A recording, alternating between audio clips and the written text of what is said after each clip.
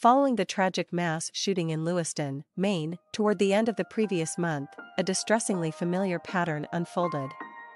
The initial shock and sorrow over the loss of 18 victims shifted toward scrutiny of local authorities and the actions they might have taken. The assailant, Robert Card, unleashed a violent spree at a bar and bowling alley, traversing the town without encountering police intervention, abandoning his vehicle, and vanishing for several days until his self-inflicted demise was discovered.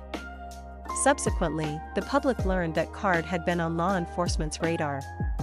His alarming behavior in the weeks leading up to the shooting had raised concerns among his family and colleagues in the Army Reserves. A report, following an attempted wellness check at his residence weeks before the tragedy, highlighted a Sagadahoc County Sheriff's deputy's observation that one reservist had expressed apprehension that Card might snap and commit a mass shooting. Revelations that authorities had attempted but failed to make contact with the shooter ignited speculation that successful intervention might have averted the appalling crimes.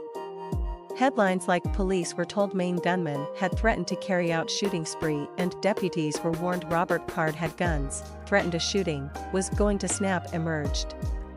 Governor Janet Mills of Maine disclosed her intention to establish an independent commission to investigate what further measures could have been taken to prevent the tragedy.